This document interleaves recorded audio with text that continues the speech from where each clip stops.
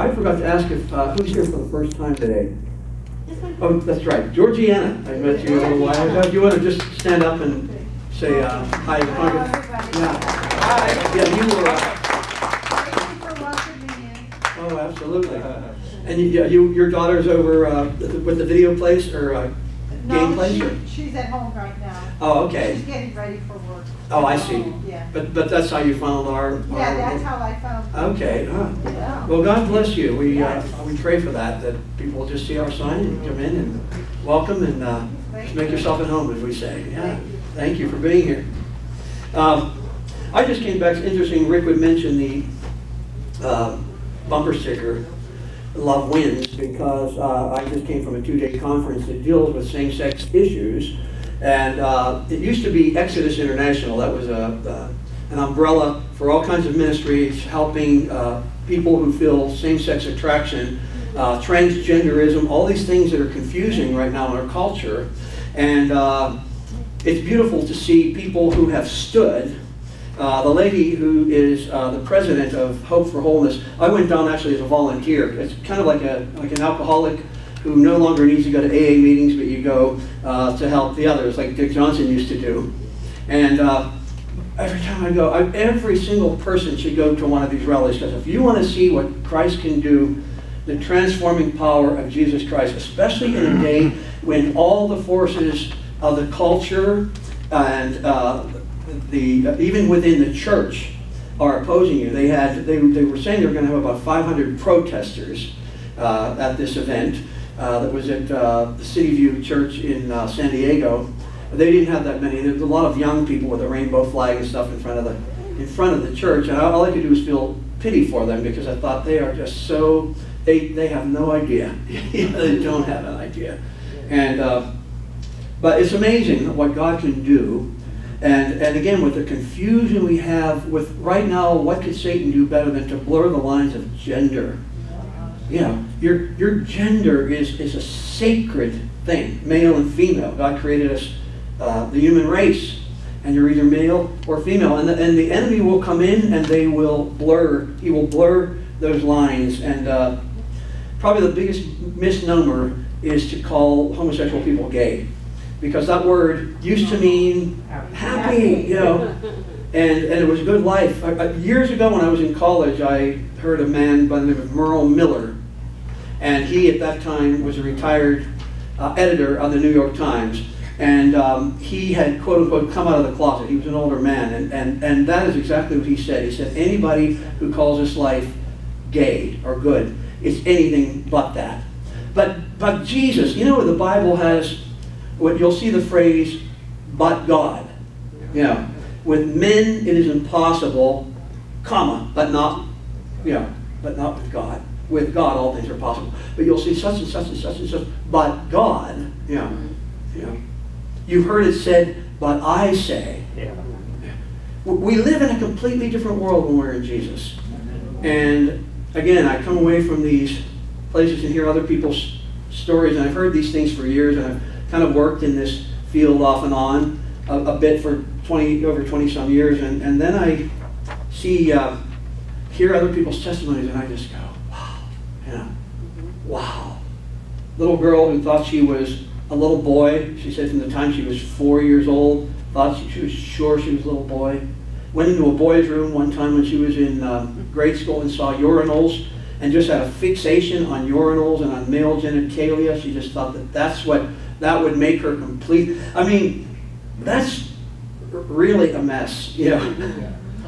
And how you can go through that throughout your life, be attracted to women, and then hear this woman that found Jesus and feels complete in her womanhood now and has attractions for men, but with men it's impossible. And so we have people that protesting somebody's choice to walk the way they want to walk. You know, we hear about being inclusive. We hear about, and we're the ones that are called unloving. We're the ones that are called narrow-minded, and yet they're protesting our right to walk for Jesus. You know. So yeah, the Lord is incredible. I actually, while I'm thinking about it, before we get into the real sermon today, I have some photos from Marcy, and they've been sitting up here forever.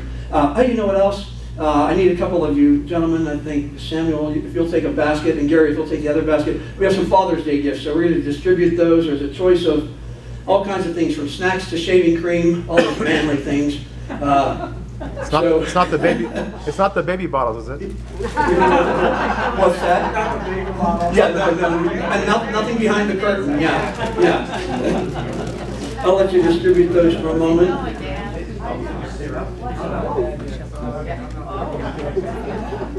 Oh no, every man take one, because you are a spiritual father.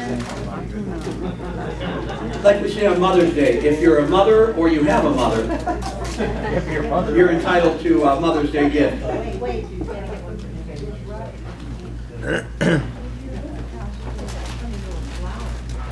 Oh yeah. Little health food. There's little snacks, you know, and I picked up some bags yesterday at the conference lunch, like some Cheetos, you know, those little bags you get like the sandwiches. So I picked up a couple extra, because I thought, these will come in handy. And I think I had about 6 bags of those things in the car, and I thought, I'll eat those later. Yeah. You're on that 5.5 hour trip from San Diego. Next thing you know, I ate every bag of Cheetos, Doritos. Still stopped at Arby's. I told Stephanie, I got to Barstow, I said, you know, I said, do you want to wait till I get home about 9 o'clock to eat, or maybe not? I said, I'm going to need to eat just to keep my sanity on this trip, so I had to stop at Arby's and get a couple of barbecues, you know. I'll do the food. So we'll let this shirt out for a few weeks here. We're in 1 Samuel chapter 20. We're going to turn there in a few minutes if you want to find chapter 20 now. But we're going to talk today about abandoned by and abandoned to. Abandoned by and abandoned to. And I'll kind of talk about what I'm talking about, what that means.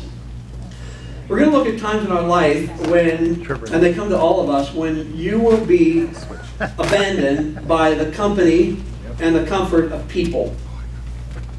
And sometimes we lose important people in our life to death.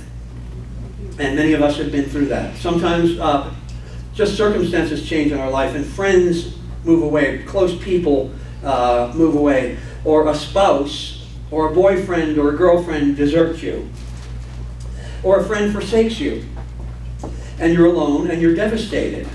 And we're going to see this, that is what happens in David's life for a time. But you're not alone as in Christ, even in those times. In Matthew 28:20, Jesus said, "And surely I am with you always." Sometimes it doesn't seem like that. When you're in a lonely place, it is hard sometimes to feel God's presence. We'll talk a little bit about that. Hebrews 13:5, and this is quoting Deuteronomy, says this: "God has said, never will I leave you, never will I forsake you." And then there's a scripture that says, even if your mother and father would forget you or abandon you, I haven't forgotten you. And God says He's got our names tattooed, engraved on the palms of His hands. And if we're going to follow in the footsteps of Jesus, there are going to be times, just like in Jesus' life, where all will abandon us. And we'll be there, just us looking in the face of God. So there are times we feel ourselves abandoned, deserted, alone. And these are the opportunities to cling to God, to really get to know God in these abandoned places. Now it's interesting in our language that abandon can mean two completely opposite things. It can mean to leave, to give up, or to desert.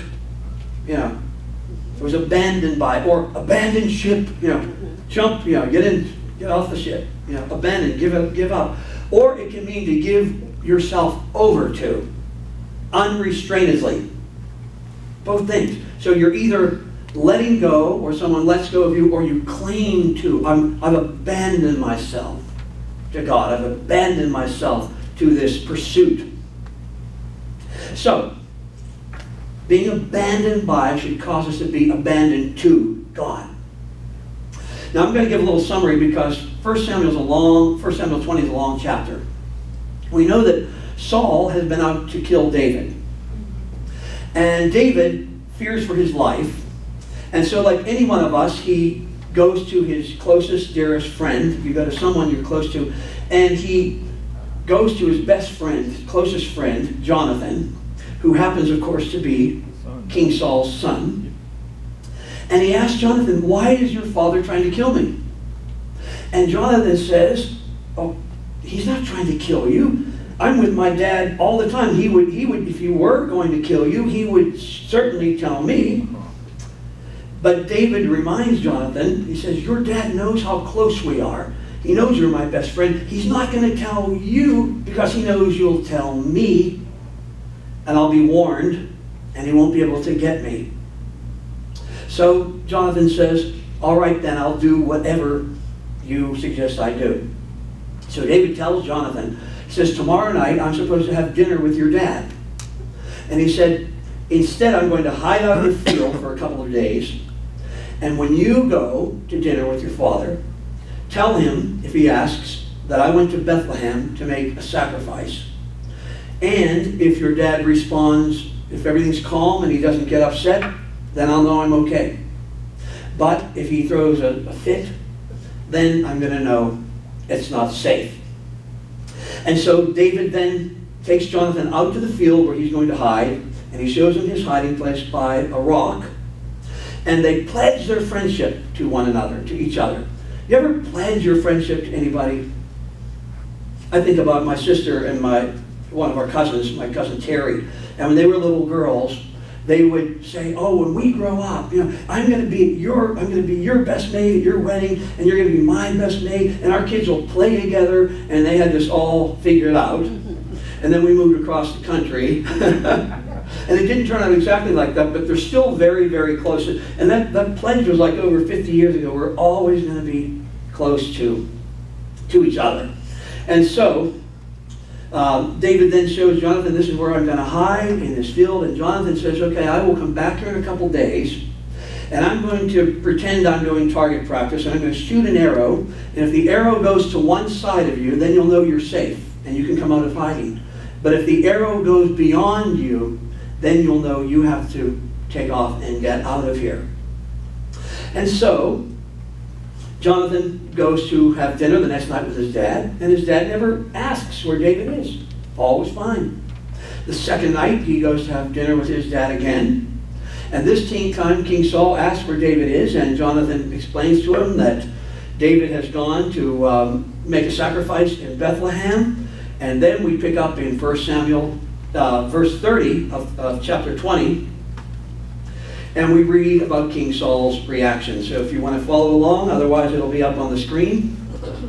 Saul's anger flared up at Jonathan, and he said to him, "You son of a perverse and rebellious woman.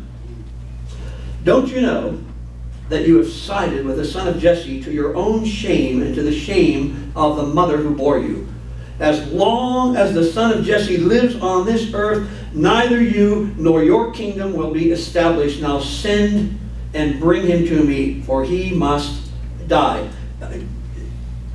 You know, when we walk away from the Lord, it's insanity. And this is what we see going on with King Saul. He's got murderous thoughts, and he has no regard for God's law at all. He already knows that God has said, "I'm stripping the kingdom from you," and he's taking matters into his own hands. I am going to fight against God.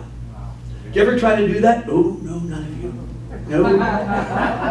I can just say this: I fought the Lord, and the Lord won. I fought the Lord, and the Lord won. I fought the Lord, and the Lord won. Yeah. I didn't know I was fighting the Lord when I fought the Lord. I thought what I was just doing was trying to do everything but what he was asking me to do.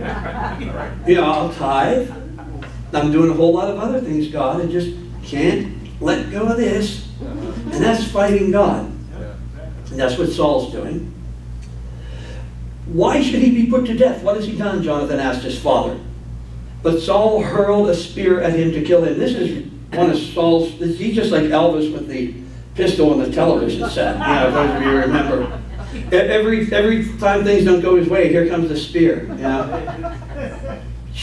His own son. Tried to kill his own son. That's insanity. And Jonathan knew that his father, then Jonathan knew that his father was trying to kill him.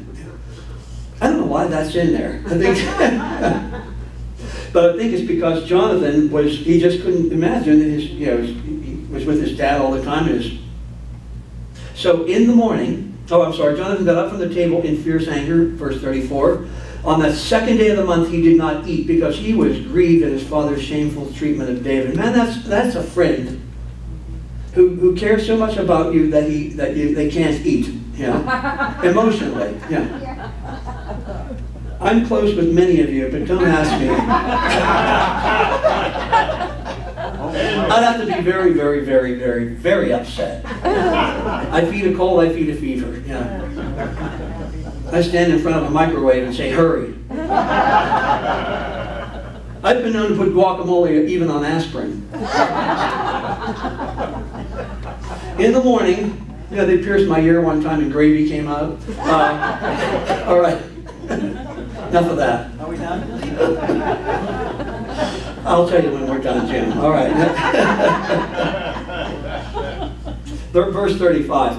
In the morning, Jonathan went out to the field for his meeting with David. He had a small boy with him, and he said to the boy, "Run and find the arrows I shoot." As the boy ran, he shot an arrow beyond him. When the boy came to the place where Jonathan's arrow had fallen, Jonathan called out after him, "Isn't the arrow beyond you?" Then he shouted, "Hurry, go quickly, don't stop." The boy picked up the arrow and returned to his master. The boy knew nothing of all this, only Jonathan and David knew. Then Jonathan gave his weapons to the boy and said, "Go carry them back to town." After the boy had gone, David got up from the south side of the stone and bowed before Jonathan 3 times with his face to the ground. And they kissed each other and wept together, but David wept most. Now, we have to understand the culture is different here. So men kissing each other, I'm sure it wasn't like right on the lips. It was, kiss on the cheek and the hugging. When I was in Thailand many years ago, there were soldiers, Thai soldiers, and they would walk like 4 abreast and all be holding hands. Yeah, cultures are different. So we see David, up until this point, we've seen this close devotion of Jonathan, but now we see David is the one who's heavily weeping because he knows they're going to be separated. He knows Jonathan is prince and he'll be staying with his father, and David has to run from his father, and he does not know how long it'll be till they see each other again. Jonathan said to David, "Go in peace, for we have sworn friendship to each other in the name of the Lord, saying, 'The Lord is witness between you and me, and between your descendants and my descendants forever.'" Then David left, and Jonathan went back to town. And we'll see that vow of being faithful to their descendants, that David will honor that years later with a young man by the name of Mephibosheth. Now, when people choose biblical names, why don't they name their baby Mephibosheth? That's hard to call after a kid. Yeah. So they part, and David has no idea that he will, for the next 4 years, rarely see Jonathan. He may see him one time. In fact, he will see him, we know, at least one time. But it's highly unlikely that they saw each other more than once in the next 4 years, and then he has no idea that Jonathan will die before he takes the throne. So David will spend 4 years on the run. And even though he'll go with a band of men, he's isolated because his best friend, his confidant, is not with him. And he is the one Saul is searching for. So sometimes, even when you're around other people, you're alone because they cannot know what you personally are going through. And that is abandoned by. And that's the time when God wants us to abandon ourselves to Him. Oswald Chambers said this: "A servant of God must stand so much alone that he never knows he is alone. In the first phases of Christian life, disheartenments come. People who used to be lights flicker out, and those who used to stand with us pass away. We have to get so used to that we never know we are standing alone." Paul said in 2 Timothy, "All men forsook me, notwithstanding the Lord stood with me." We must build our faith not on the fading light, but on the light that never fails. When big men go, we are sad until we see they are meant to go. The one thing that remains is looking in the face of God for ourselves. And you know what? That is the bottom line of our life in the Lord. Mama may have, and Papa may have, but God bless the child that has his own. We must have our own dynamic relationship with the Lord. You know, when I came to Christ, it was like, wow, God is alive. But people who are more mature in the Lord, I hear an intimacy that I didn't know yet. And they would talk about God saying things to them, and I used to think, what? How's that happen? You know, God speaks to you? And I just, I kept thinking it was a big voice or something. But I didn't understand back then that took some time to move into that place of abandoning oneself more and more to God. Now we have to understand, God never intended any of us to live a monastic life. You know, there's people who go off and live in a monastery. That's okay for a season, but we're to be among people and with people. God created marriage. It's His idea. God created the family. It's His idea. God created community. It's His idea. And He created the church. And we need one another. Genesis 2:18. God said this: "It's not good for the man to be alone. I will make a suitable helper for him." You know, whether you're married or whether you're single, both of those calls are honorable places in the Lord. Not everybody has that helpmeet that we have if we're married. However, God has deliberately placed us so that we need other people. You know, we're just one part, like Paul says about the body. We're not all ears, we're not all eyes, we're not all feet, but we can't operate without one another. However, There are times, I like Psalm 68:6. I love this. God puts the lonely in families. I really believe that in the body of Christ, whatever the situation is, God will bring people. If you've lost a husband, whatever the situations are, there are times when you're kind of alone, and God will just always bring support for us. Puts the lonely in family. I've had times of loneliness, but I've had a blessing because I had a close family growing up. And then when I did a career with my sister and brother, we were together like all the time. So I always had, it was hard to be alone. I'd go home from the shows, different nights, I'd be with them in the shows, and then get home, get a shower, and there'd be something on television, I'd pick up the phone, and I'd be calling my sister and my brother, and so there was always that going on. But 20-some years ago, I moved back to Pennsylvania. I thought, I'm leaving show business, I'm going to go into teaching, and I'm going to get my degree back there, because I felt it was a more stable place to teach and higher salaries and all this. And I got back there about, I think 5 weeks before I decided to turn around and come back.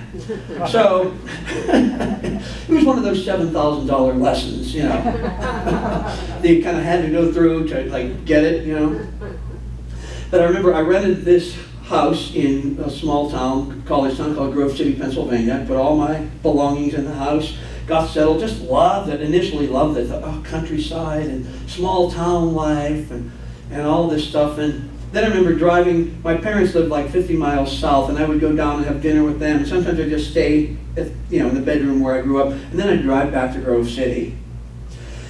But it was so remote. It was like out of Pittsburgh, and it would get more and more secluded, like in the woods, and then we come to this little town, this Grove City, and I'd pull into this house. I remember, friends, I'd drive at night.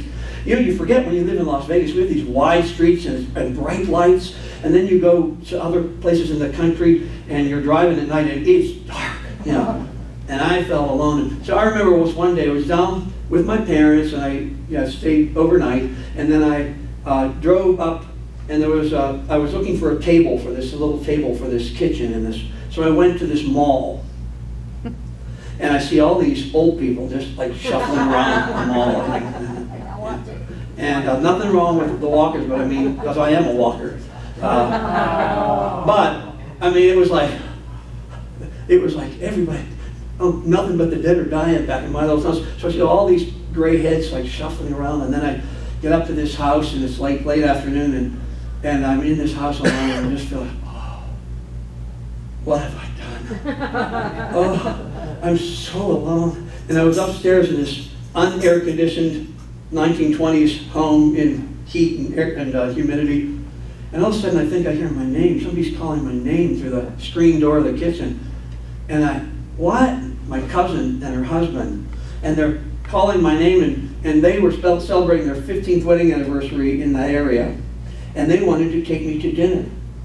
I got dressed, I was down the stairs so fast. I was so happy to be with other people, you know what I mean?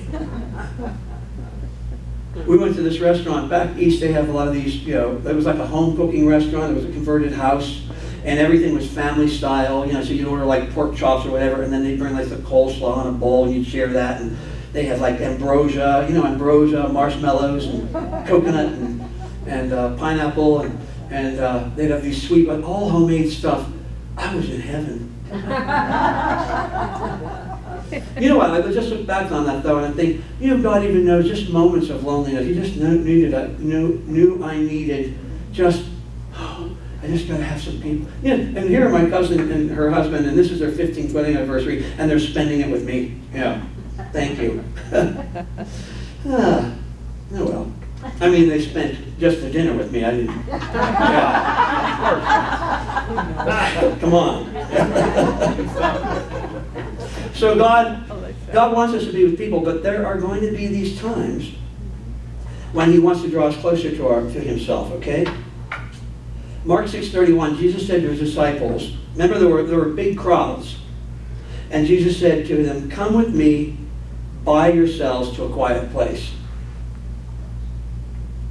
And that's His call at different times of our life. He wants us. We cannot get always with the crowd. There are times we have to, that's a principle we always need. But we're talking about these certain seasons when we really are alone. Jesus was surrounded by crowds, wasn't he, in his ministry? And he had the 12 with him nearly 24/7. And he'd often go someplace with just James and John, Peter, James, and John. And at times he would go and spend times with Lazarus and Mary and Martha. So he was with people all the time, but we also see times where he had to get alone. Had to get alone. He was God with us. You know, that Emmanuel, that means something. God with us. So there he was right with us. And yet, even then, he had to get himself off with just the Father. He needed that one-on-one. It was when he was exiled on the island of Patmos that the Apostle John was given the revelation. Yep. Exiled, abandoned by. And it's not always death that separates us from someone big in our life. We just had to say goodbye to Juman and Bara and Lyra. And that was tough. I don't know for the rest of you, but I'll tell you, for me, Really tough. because they just brought something into this place. But I got an email from him, not last week, but the week before, and I thought I'd share it. Yes. This was actually June 8th. Dear Pastor Bill. Oh, I'm sorry. They were so. Let me try to read this in English. Yes. Some of it does have a little, you know, he typed it. We arrived in Germany safely and have met Bora, that's their older daughter. Ever since we left America, our hearts are staying in USA because of our new family there. In the airplane, we have talked about our time in America and felt that God has blessed us through the Four Seasons Church. Thank you again. We will miss you and all families in church. I will send our news again to you. Please give big hug to Stephanie and church members. After the service, people, we all hug, group hug, okay? And then he says, even though this Sunday we will be in Germany, and that was last week, our heart will attend Four Seasons church service. Love from Juman, Bara, Bora, and Lyra. It's heartbreaking to have people we love go. And I'll tell you something else that can make you feel abandoned by illness. Not just people that will desert you or that died, but an illness will make you feel totally alone. But you can even have people around you, but they're not going through what you've gone through. And it's just you and God. That's the time for you and God. My friend Rick Engel, I prayed for him for years and years and years and years. And we'd get on the phone, you know, no less frequently than once a month for almost 50 years. And I would bring up something about the Lord, and he just, I could hear, he just get silent, you know. Then he got Parkinson's disease. And I see a completely different man. And he's come to trust God, and he comes to appreciate every time I call him every so many days and say, just so you know, we're praying for you every single day. Praying for you every single day. Talked to him the other day on my way to San Diego, and he had to make a decision by the next day whether to have surgery where they crack your head open, lift your skull, put electrodes in your brain to stop the tremors, reapply, you know, brain surgery, and then they put, then a month later you have another surgery to put the battery in your chest, and it doesn't cure you, but it stops this tremoring. And he said, well, he has these tremors that they'll just go on so long and they'll be so painful, and his toes all curl up from pain. He has to actually uncurl his toes, if you know, because he's just wadded up after this thing. You know, I never had a life-threatening disease, thank God, but I had a cyst on my vocal cord, and that made me aware, because I couldn't talk, I couldn't sing, and I very little, and I could talk. I had to really watch how much I talked, because my voice would just wear out. And I'd be with a group of people at a party or something, and they'd all be talking and carrying on. And you know, for me, to not be able to enter, and I'd have to sit there. But it made me realize that loneliness. And I had a friend whose father was nearly deaf, and they'd be in social situations. Everybody'd be carrying on and stuff, and he couldn't hear half of what was going on. And I'd think, that's abandoned by. That's loneliness. Solitary places. David was abandoned, not because he wanted to, not because Jonathan wanted to leave him, but the circumstances. They could not be together. But in that 4-year time is when some of the deepest, sweetest psalms that we can relate to were written by David. Songs, actually. Psalm 31, verse 9. Be merciful to me, O God, O Lord, for I am in distress. My eyes grow weak with sorrow, my soul and my body with grief. My life is consumed by anguish, and my years by groaning. My strength fails because of my affliction, and my bones grow weak. You know, when you learn to pray like that, you're praying. You need to be that honest with God and that descriptive about your situations. Because of all my enemies, I am the utter contempt of my neighbors. I am a dread to my friends. Those who see me on the street flee from me. I am forgotten by them as though I were dead. I have become like broken pottery. People, that's abandoned. For I hear the slander of many. There is terror on every side. They conspire against me and plot to take my life. But I trust in you, O Lord. I say, you are my God. My times are in your hands. Deliver me from my enemies and from those who pursue me. Let your face shine on your servant. Save me in your unfailing love. Let me not be put to shame, O Lord, for I have cried out to you. But let the wicked be put to shame and lie silent in the grave. Let their lying lips be silenced, for with pride and contempt they speak arrogantly against the righteous. We just saw that in San Diego. Rainbow flags, bullhorns, you know, being called bigots because we are walking the way of the cross. And this is what David's going through. How great is your goodness, which you have stored up for those who fear you, which you bestow in the sight of men on those who take refuge in you. That's what we're talking about, this abandonment to God. In the shelter of your presence, you hide them from the intrigues of men. In your dwelling, you keep them safe from accusing tongues. Praise be to the Lord, for he showed his wonderful love to me when I was in a besieged city. In my alarm, I said, I am cut off from your sight. Yet you heard my cry for mercy when I called to you for help. That last line, David's basically saying, I felt like I was abandoned. Ever have times like that where you can't figure out where God is? Because if you walk with God any amount of time, there are going to be times when you don't even know where he is. And the only thing that will sustain you is your faith in his faithfulness. Yeah. And he says, I didn't know where you were. I felt like I was abandoned. However, you were there.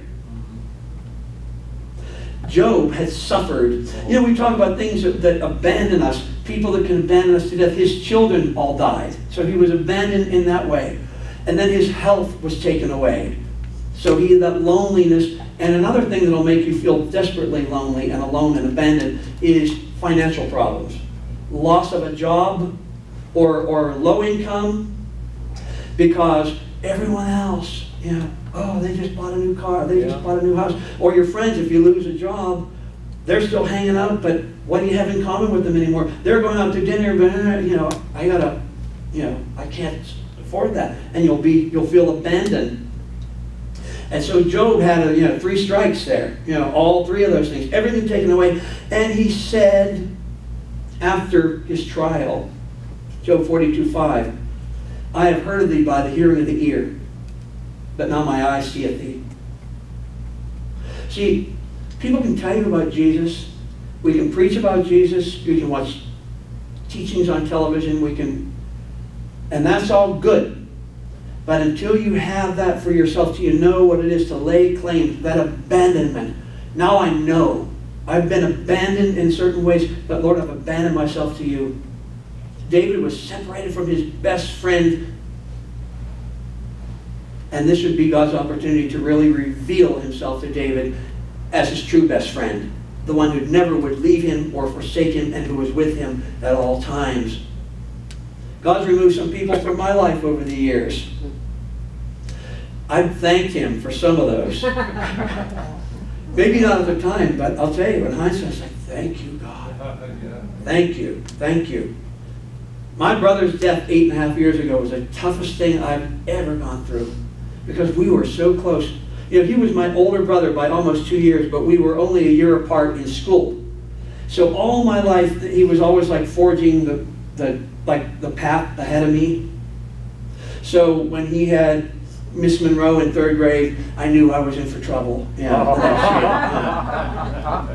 and when he said Mrs. Kaler was a nasty lady, I knew Mrs. Kaler was going to be no fun. Yeah.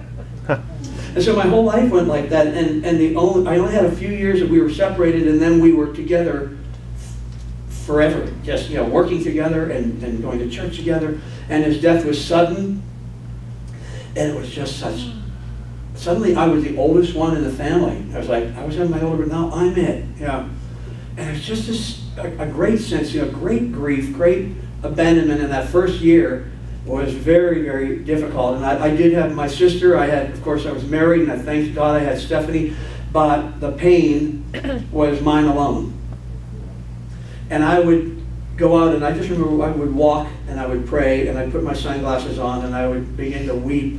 Some of you know just what I'm talking about. And God would just be my refuge. He would just be the only one I could cling to. Kay Arthur said, snuggle in God's arms. When you're hurting, when you feel lonely, left out, let him cradle you, comfort you, reassure you of his all-sufficient power and love.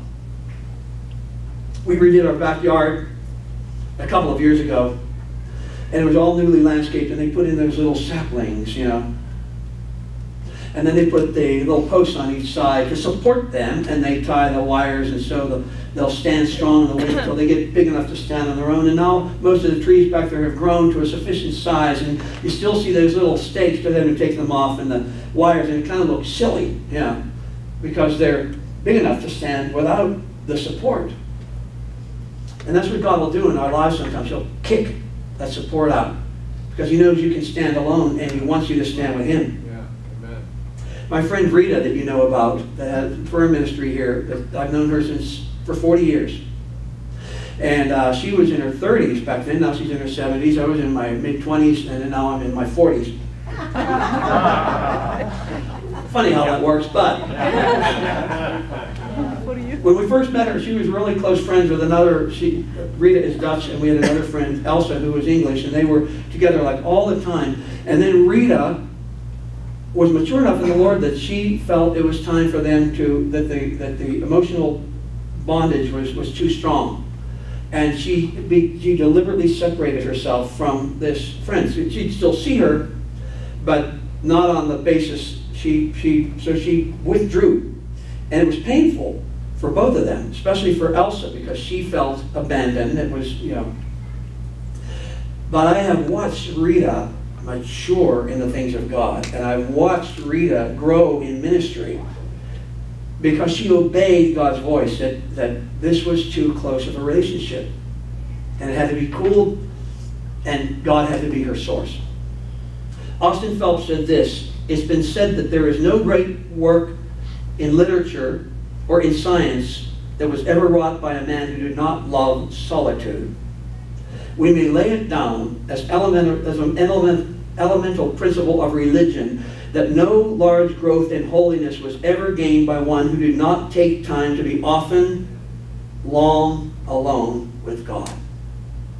Our families are a blessing given us by God. We celebrate fathers today. They're a blessing given to us by God. Friends are a blessing given to us by God.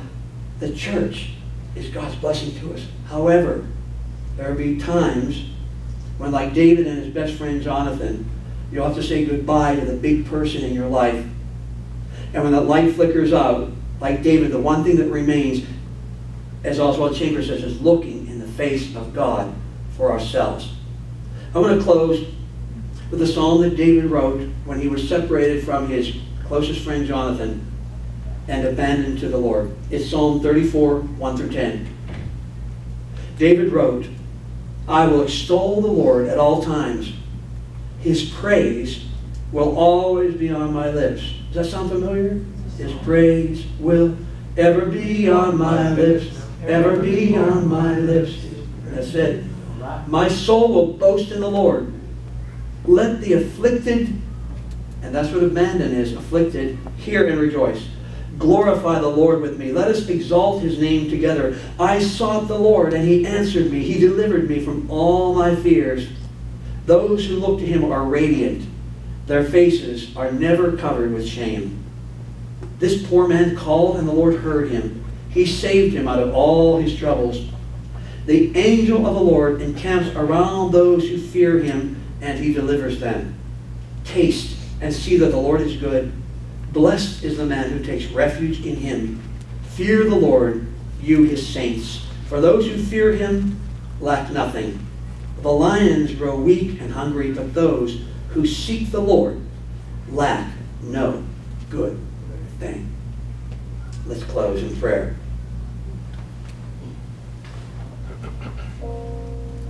Lord, we are all going to have seasons of abandonment where we just feel so utterly alone, either by illness or the loss of a loved one to death, or change in circumstances that just separates us from company. Father, we want to know you, as Oswald Chambers said, that we never ever feel that sense of aloneness, but know that the big lights will flicker out here and there, but that you are our refuge always. And we know that only by just yielding ourselves and abandoning ourselves unreservedly to you. There might be somebody here who has never asked Jesus to come into their heart.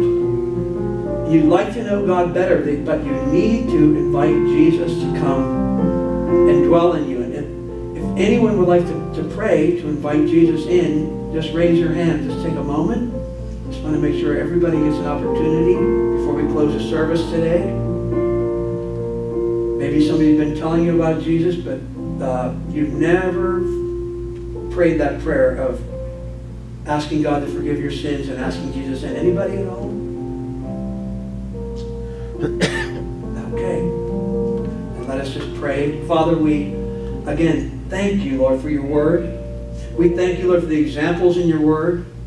We see David, Lord, that you prepared to become king by isolating him from all support but you. And so we pray, Mighty One, that you would always be, number one, our refuge, our strength, our source of joy, and our source of personhood in you. Lord, thank you again, Lord, for fathers. I thank you for my own father who is now with you in heaven. And we thank you, Father, for families. We thank you, Lord, for our friends. And we thank you for company. And we thank you above all things, Lord, that you are our friend. We pray, Lord, as we go to our homes today, Lord, that your blessing go with us. And I pray, Father, that you give us a greater hunger after you and after your ways. We ask this in Jesus' name. And God's people said, amen and amen. Hey, we've got a birthday cake. Who has a birthday this month? Oh, Samuel, what day is your birthday? 27th is Samuel's birthday. Anybody else here today? I didn't even check to see who else was on our list. The little Billy, if you know Billy, she's been bringing a lady named June, and her birthday is actually today, and it says Happy June's birthday. It's actually, we thought she'd be here, so we need to save a little piece for June for next week. Put it in the freezer. So she's 91 today. Yeah. So we'll put it in the freezer and pray she doesn't break her teeth on it. Yeah. So have a piece of birthday cake. If somebody would kind of take charge and just cut the cake, and we'll celebrate Samuel's birthday. And have a wonderful day in the Lord. And remember, you can bring your baby bottles in for the Women's Resource Center next week.